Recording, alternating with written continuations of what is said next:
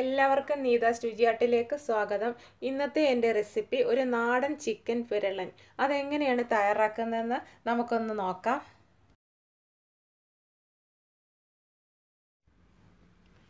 ഞാനിവിടെ 1 kilo chicken നല്ലതുപോലെ കഴുകി വൃത്തിയാക്കി എടുത്തിട്ടുണ്ട്. ഞാനിവിടെ ചിക്കൻ ഒന്ന് കഴുകിയതിന് ശേഷം അതിലേക്ക് 2 സ്പൂൺ അരിപ്പൊടി ചേർത്തൊന്ന് തേച്ച് പിടിപ്പിച്ച് വെച്ചു. അതിനുശേഷം വീണ്ടും നല്ലതുപോലെ കഴുകിയെടുത്തതാണ്. അങ്ങനെ ചെയ്യുവാണെങ്കിൽ ചിക്കൻ്റേതായ ആ സ്മെല്ലൊന്ന് മാറി കിട്ടാറുണ്ട്. സാധാരണ നമ്മൾ ചിക്കൻ പീസുകളൊക്കെ കഴുകി വൃത്തിയാക്കി എടുത്താലും അതിന് അതിൻ്റേതായ ഒരു സ്മെല്ല് എപ്പോഴും ഉണ്ടാവും. അപ്പോൾ അതൊന്ന് പോയി കിട്ടാൻ ഞാൻ സാധാരണ ചെയ്യാറുള്ളത് ഒന്നുകിൽ അരിപ്പൊടി അല്ലെങ്കിൽ ഗോതമ്പ് പൊടി ഇതിലേതെങ്കിലും ഒന്ന് ആ ചിക്കൻ പീസിലേക്ക് ഒന്ന് പുരട്ടി വെച്ചതിന് ശേഷം നല്ലതുപോലെ കഴുകിയെടുക്കുവാണ്. അങ്ങനെ ചെയ്യുമ്പോൾ അതിൻ്റേതായ ആ ബാഡ് സ്മെല്ലൊന്ന് മാറി കിട്ടാറുണ്ട്. പിന്നെ ഞാൻ ഇവിടെ എടുത്ത മറ്റ് സാധനങ്ങൾ എന്തെല്ലാമാണെന്ന് നമുക്കൊന്ന് നോക്കാം.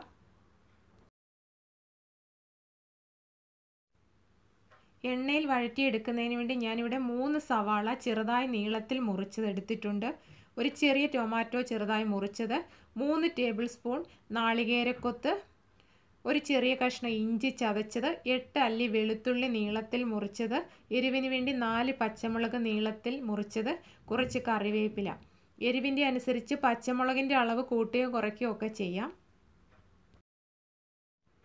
പിന്നെ ഞാൻ ഇവിടെ എടുത്തത് 3 ടേബിൾ സ്പൂൺ നാളികേരം ചിരകിയതാണ്. ഇതൊന്ന് വറുത്തെടുത്ത നാളികേരമാണ്. ഇത് ഫ്രൈ പാനിൽ വെച്ച് ഒന്ന് ചൂടാക്കി അത് ബ്രൗൺ കളറിലേക്ക് പോകുന്നതിന് മുമ്പ് തന്നെ അങ്ങ് വാങ്ങി വെക്കണം. അതിലേക്ക് 1 ടീസ്പൂൺ പെരിഞ്ജീരകവും കൂടി ചേർത്ത് കുറച്ച് വെള്ളം ഒഴിച്ച് നല്ലതുപോലെ ഒന്ന് അരച്ചെടുക്കണം.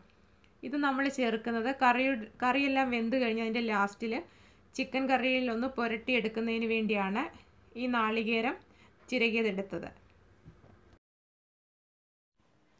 ഇനി നമുക്കിതിൻ്റെ മസാല തയ്യാറാക്കുന്നതിനാവശ്യമായ പൊടികളെല്ലാം നോക്കാം എന്തെല്ലാമാണെന്ന്.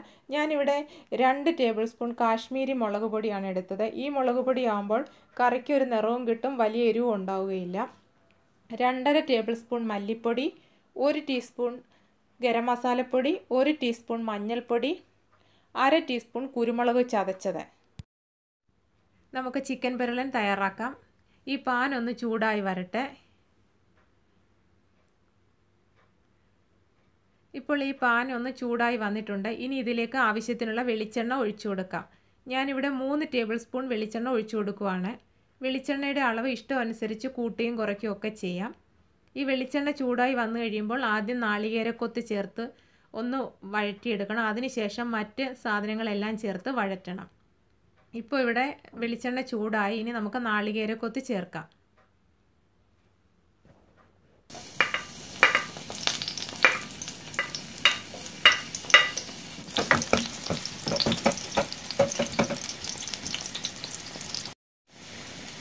നാളികേരക്കൊത്ത് ഇവിടെ ഒന്ന് മൂത്ത് വന്നൊരു ബ്രൗൺ കളറായി വരുന്നുണ്ട്.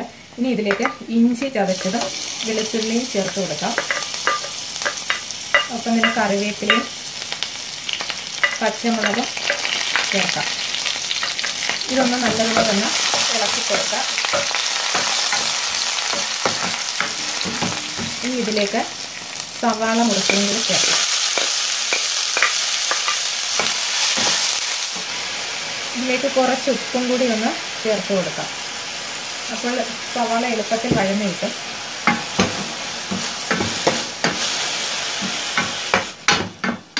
ഇനി നമുക്കൊരു ലോ ഫ്ലെയിമിൽ വെച്ച് വേണം ഇതൊന്ന് വഴറ്റിയെടുക്കാൻ.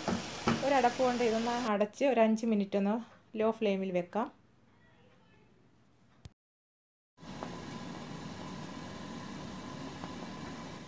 ഇനി നമുക്ക് ഈ അടപ്പൊന്ന് മാറ്റി നോക്കാം. സവാള എല്ലാം ഒന്ന് വഴന്ന് വന്നിട്ടുണ്ട്. ഇനി ഇതിലേക്ക് തക്കാളി മുറിച്ചത് ചേർക്കാം.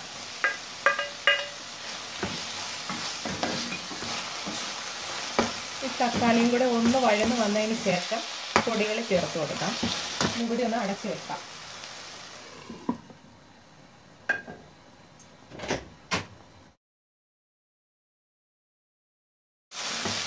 ഇപ്പോൾ ഇവിടെ തക്കാളി എല്ലാം ഒന്ന് വഴന്ന് വന്നിട്ടുണ്ട്. ഇനി ഇതിലേക്ക് പൊടികളെല്ലാം ചേർത്ത് കൊടുക്കാം. മുളക് പൊടി ചേർക്കാം,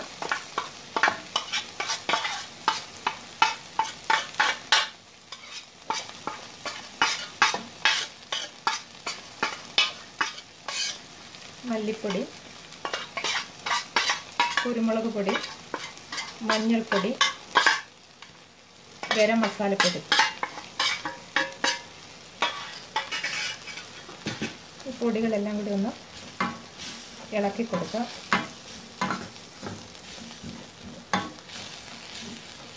ഇപ്പോൾ ഈ പൊടികളുടെ എല്ലാം ആ പച്ച സ്മെല്ലെല്ലാം അങ്ങ് പോയി. ഇനി ഇതിലേക്ക് നമ്മുടെ ചിക്കൻ ചേർത്ത് കൊടുക്കാം.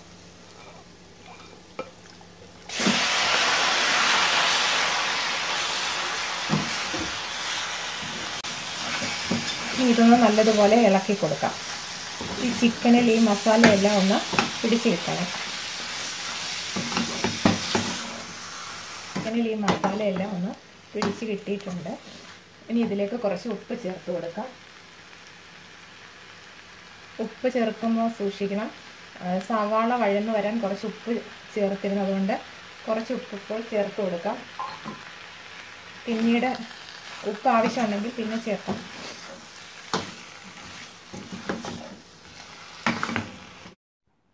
ചിക്കനിൽ മസാലയും ഉപ്പും എല്ലാം നല്ലതുപോലെ പുരണ്ട് കിട്ടിയിട്ടുണ്ട്. ഇനി നമുക്കിതൊരു ലോ ഫ്ലെയിമിൽ വെച്ച് ഒന്ന് വേവിച്ചെടുക്കാം. ഒട്ടും തന്നെ വെള്ളം ഇതിലേക്ക് ചേർക്കാതെ വേണം വേവിക്കാൻ. ചിക്കനിൽ നിന്ന് ഇറങ്ങുന്ന വെള്ളത്തിൽ വേണം ഇത് വെന്ത് കിട്ടാൻ. ഒരടപ്പ് കൊണ്ടൊന്ന് അടച്ചു കൊടുക്കാം. ഇനി ഇത് ഇടയ്ക്കിടയ്ക്കൊന്ന് അടുക്കി പിടിക്കാതെ ഇളക്കി കൊടുക്കണം. ഇനി നമുക്ക് ഈ പാത്രത്തിൻ്റെ മൂടി ഒന്ന് തുറന്ന് നോക്കാം. ചിക്കനെല്ലാം ഇവിടെ നല്ലതുപോലെ ഒന്ന് വെന്ത് വന്നിട്ടുണ്ട്.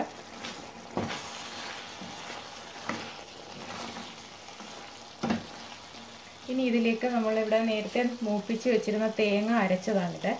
ഇതിലേക്ക് ഞാൻ ഒരു സ്പൂൺ പെരിഞ്ജീരകവും കൂടി ചേർത്തിട്ട് അരച്ചെടുത്തതാണ്. ഇത് ഇതിലേക്ക് ഒഴിച്ചു കൊടുക്കാം.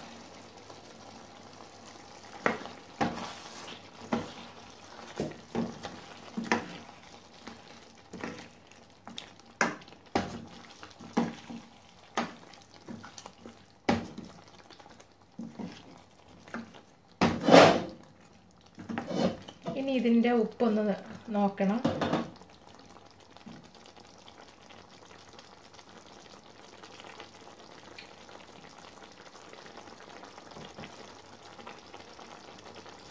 കുറച്ച് ഉപ്പും കൂടി ചേർത്ത് കൊടുക്കാം.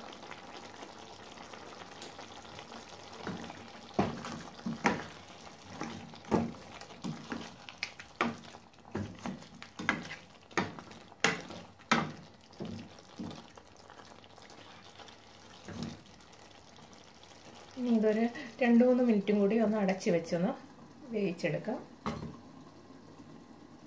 ലോ ഫ്ലെയിമിൽ വെച്ച് വേണം ഇത് വേവിച്ചെടുക്കാൻ.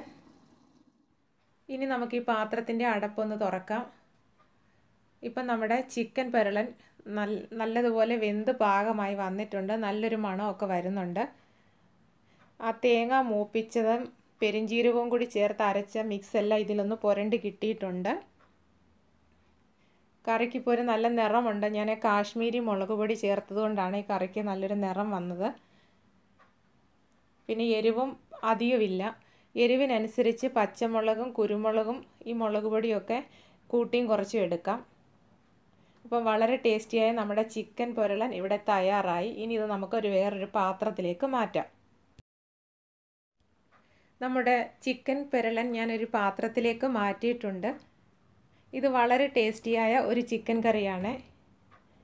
എൻ്റെ ഇന്നത്തെ ഈ റെസിപ്പി നിങ്ങൾക്ക് ഇഷ്ടമായെങ്കിൽ ഈ ചാനൽ സബ്സ്ക്രൈബ് ചെയ്യാനും ലൈക്ക് ചെയ്യാനും മറക്കരുത്. അതേപോലെ കമൻറ്റുകൾ അറിയിക്കാനും മറക്കരുത്. Thank you.